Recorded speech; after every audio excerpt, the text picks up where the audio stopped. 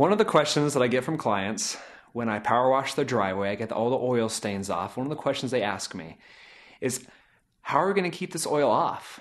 How are we going to keep it from returning so we don't have to keep paying you to power wash this? And you can do two things. One, you can fix your car. Two, you can seal your driveway. So after the power washing company has cleaned that driveway and the oil is gone, it looks nice, you want to keep it off. The way to do it is to seal it. You can either put a wet look sealant or a flat look sealant, and ask the pressure washing company if they can provide this service. It's a very important prevention service that will keep it off for as much as 5 years.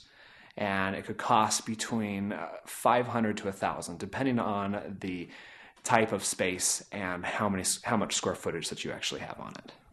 Okay, so if you're one of those lucky people that have the high vaulted glass, those beautiful glass windows, but they're 20 feet up in the air, you don't know how to get to them.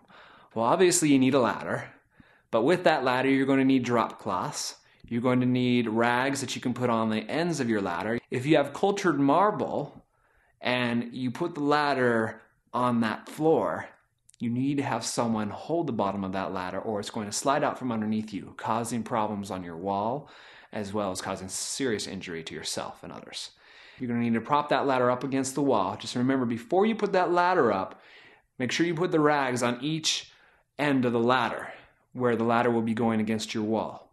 So when you put it up against your wall, it will protect your sheetrock. Now, once you put it up there, make sure there's someone holding that ladder so it doesn't slip out from underneath you. Then you're going to have to get up there and you have to wash that glass. Make sure you have the right tools. You are going to need a professional mop, professional squeegee.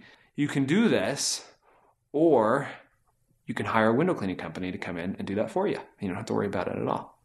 Here's the first sign you'll know that you're working with a bad window cleaning company. You're on the phone with them and you're asking them for a price and you're asking them to set up an appointment and they're arguing with you or they're pressuring you. You don't want to work with a company like that. If you're on the phone with them, you're trying to schedule, you're trying to get some prices from them, and they're arguing with you, or they're pressuring you.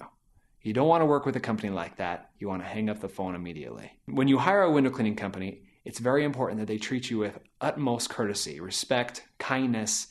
You want to work with a window cleaning company who is always there for you, and they show you that you are number one, because you are number one. You're the customer, and you're their bread and butter. It's so important that a company treats you well, that they're there for you, they're there when you call them, that they're giving you the service, the quality. That company should be willing to do anything for you. They should be willing to pet your dog. They should be willing to give you a massage while they're washing your windows. You should be that important to them. So if you like what you've seen and you'd like to learn more, then please go to my website, jjwindowwash.com. See you soon.